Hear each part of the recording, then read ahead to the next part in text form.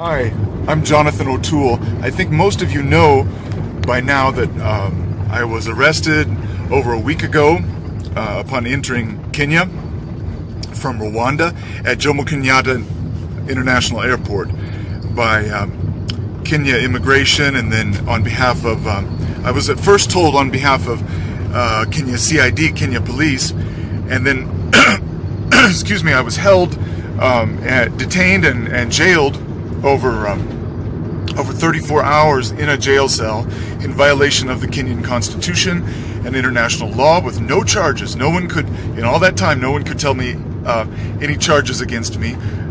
And a week later, let's see, finally I was released from custody after more than 40-something hours, but my passport was held. And it was explained to me by the chief of the Kenya Police at the Nairobi airport that I was being held. Kenya has no problem with me, and he welcomed me to Kenya, and he apologized to me for the arrest 3 times, and he officially welcomed me to Kenya. He waited and waited and waited for an FBI team because I was being held at the behest of the FBI.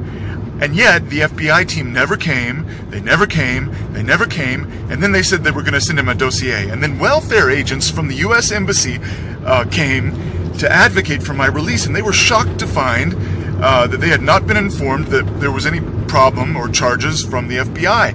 And as it turns out, there are no charges from the FBI. The FBI has charged me with nothing.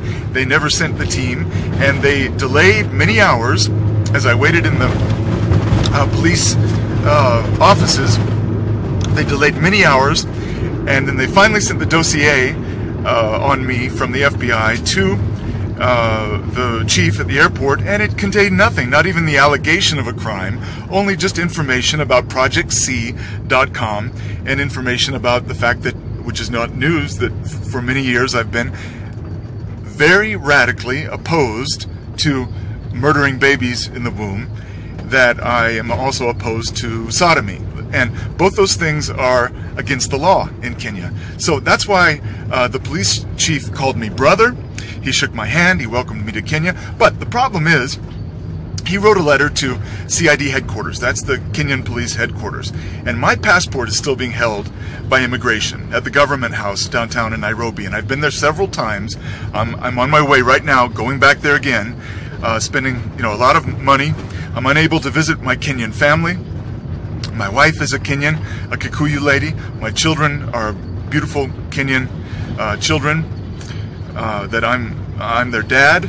And instead of spending time with them, I'm unable to leave Kenya. My passport is being held, and there's still a stop and arrest order over me because I'm waiting for more than a week now for the Kenyan police to release, to instruct the immigration, rather, to release my passport. What's happening to me is that I'm being harassed. Those things which certain rogue, evil, satanic elements of the FBI cannot do to me legally in the U.S., they have strong-armed a foreign agency, foreign governments, acting in good faith for the most part, in collaboration with the FBI, to arrest me for things I could never be, for nothing. I have, to this day, to this moment, have not been charged with anything. I have committed no crime. I am innocent, and I'm asking you, the number is up on this video, I'm asking you to call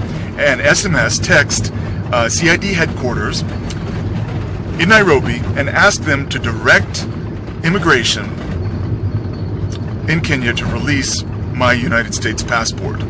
Because right now, over a week, with no charges from the United States, no charges from the FBI, Kenya has no charges against me, no problem with me, but more than a week later, I'm still being held as a political prisoner in Kenya because I'm against abortion and because I'm against sodomy, and I suspect, I verified the first two, even though I wasn't given a copy of the dossier. I verified with the police that that's the contents of the dossier, but I suspect that what added fuel to that fire is my criticism of international Zionism. So I'm asking you, my friends, to call the number here on this screen at CID headquarters and politely ask them to